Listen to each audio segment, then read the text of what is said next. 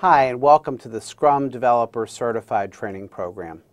In this program, we're going to introduce you to all of the core activities of Scrum and how Scrum works collaboratively to ensure that we have teams that can deliver better value for our customers and develop their own capabilities to produce effective working solutions. Scrum has a number of core principles that we're going to talk about throughout this course.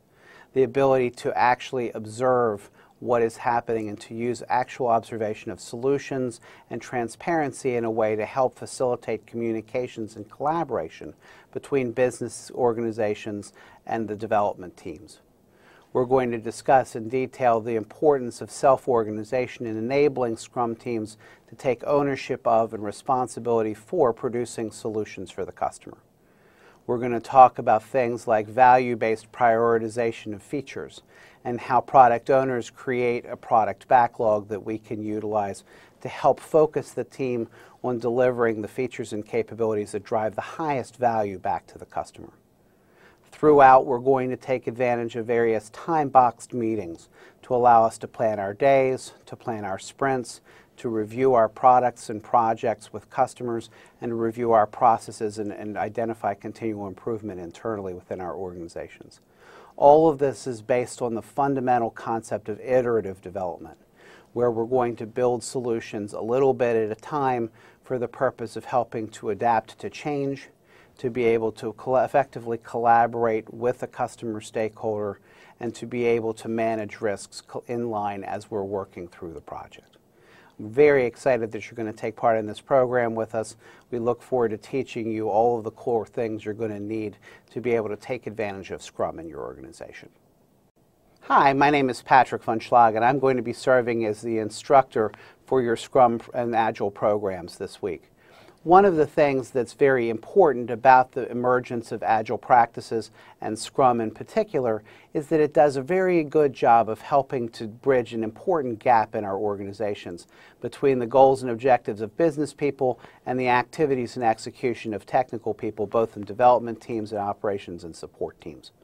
One of the things I've done throughout my career, both in terms of working with Scrum and working with other types of frameworks like ITIL or Prince2 or COBIT or other frameworks, is to really consider the notion of how we do IT business alignment. How do I understand in a meaningful and functional way what my customers' needs are? And how do we do a better job in IT of provisioning and delivering the right size and right approach to be able to deliver and support those solutions effectively? So when you consider the role that Scrum and Agile play, it's very much about creating the appropriate collaborative environment between specific individuals on the customer side and the business side, working together with people working in the technology side to be able to produce effective solutions together. So I see Scrum and Agile practices as a very specific way to realize a much bigger promise. How do we integrate IT practices with business practices in a way that drives overall governance and improvement? So we are very grateful that you're deciding to take part in our programs. I hope that you'll look at these programs in the broader context, not only of how you carry out and execute software development projects, but the role that this plays in the larger goal of delivering good business value to your customers. In this chapter, we're going to introduce you to our Introduction to Scrum Developer Certified course. We'll talk a little bit about your courseware, talk a little bit about the certification exam itself, and help you prepare an effective study plan. In this lesson, we're going to take a look at your course and your course structure. We'll talk a little bit about some things that you want to think about in terms of this certification, as well as other more advanced certifications that come later on. We'll talk a little bit about learning structure and how to use this course in a way to help you both gain some knowledge and some skills you can take back to your Scrum team. We'll talk a little bit about the Scrum Certified Developer exam itself, and we'll give you some specific tools and guidance on how to get started in taking this course and making it effective for you. There are a number of different Scrum certification programs. This particular course is intended for introductory level certifications like the Scrum Developer Certified program. It's certainly a recommended prerequisite for more advanced programs that come later. Certifications for Scrum Masters, Scrum Product Owners, Agile Expert Certified, and eventually for the Expert Scrum Master program.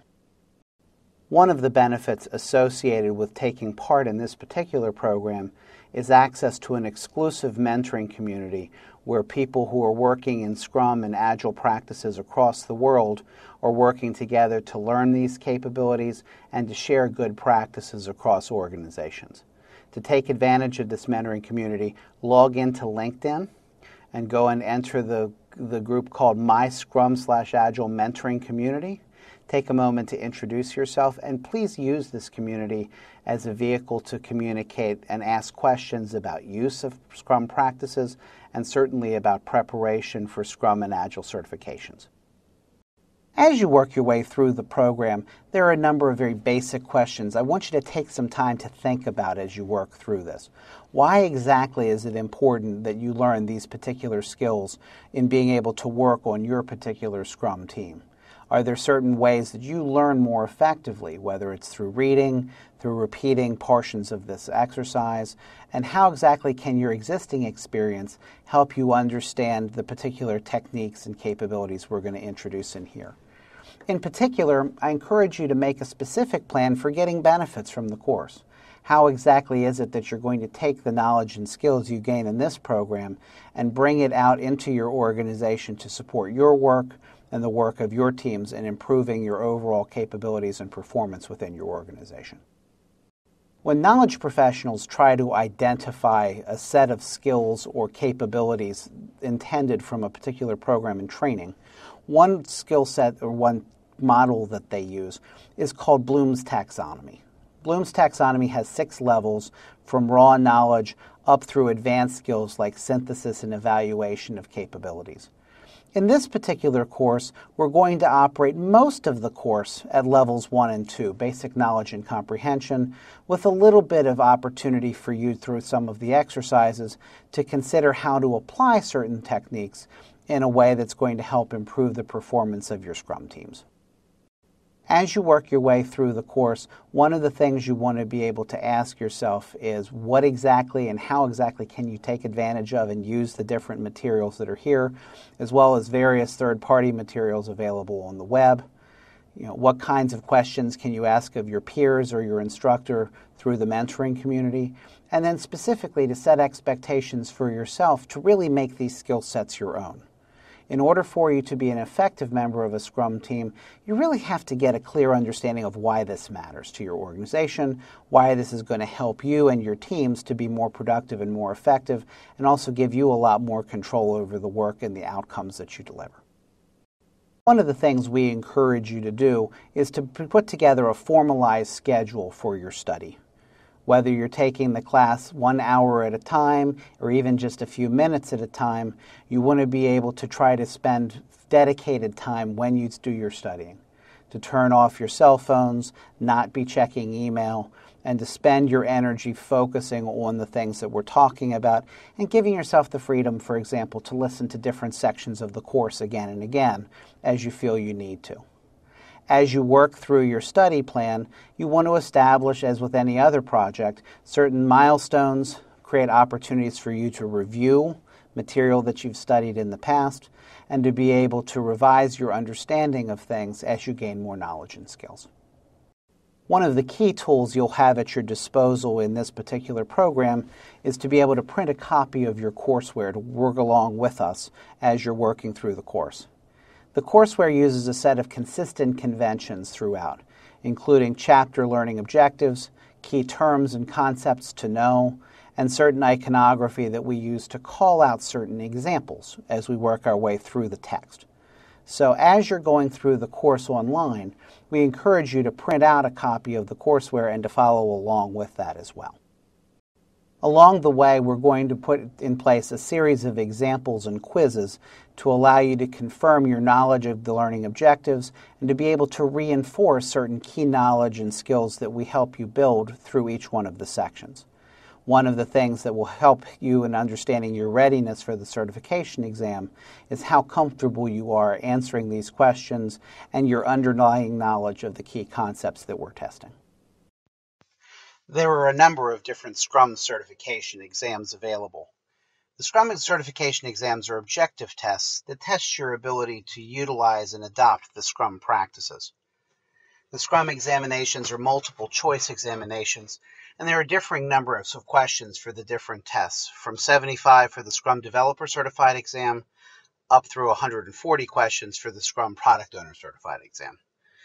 On each of the examinations, each question is worth 1 mark, and there's no guessing penalty, so take your best guess on every single one of the questions. Your exam will be proctored online, and the duration of the examination differs depending upon which of the exams you're taking, from 90 minutes for Scrum Developer Certified to 120 minutes for Scrum Master or Agile Expert, up through 180 minutes for the Scrum Product Owner Certified exam. So a few things for you to think about as you're getting started with your learning program here. The first one, of course, is that you have your own particular learning preferences. Take the time to make a detailed study plan and stick to it. Make sure that that is something that you're doing every day or every couple of days, so you're keeping the information current in your mind. Take the time to understand the core concepts within each one of the chapters, the learning objectives, and the terms and concepts to know. A great deal of what they test you on the exam is, do you have a detailed understanding of what you're supposed to be doing during a sprint review, what you're supposed to be doing during a retrospect, and so forth. And so you may see some deltas between how Scrum is practiced in your organization and what we teach in this particular course. For the purpose of the certification exam, the exam is about how Scrum is described in the Scrum body of knowledge, not necessarily whether you choose to deploy all those capabilities. So make sure that you answer the questions in the context of how the Scrum practices are defined. Where appropriate, use all the available resources you have, from the mentoring community to your courseware to this program to internet resources that you may have available to you as well. Take the time to do practice exams where appropriate, and use the quizzes and exercises at the end of each one of the sections to test your knowledge and skills to make sure that you're on track.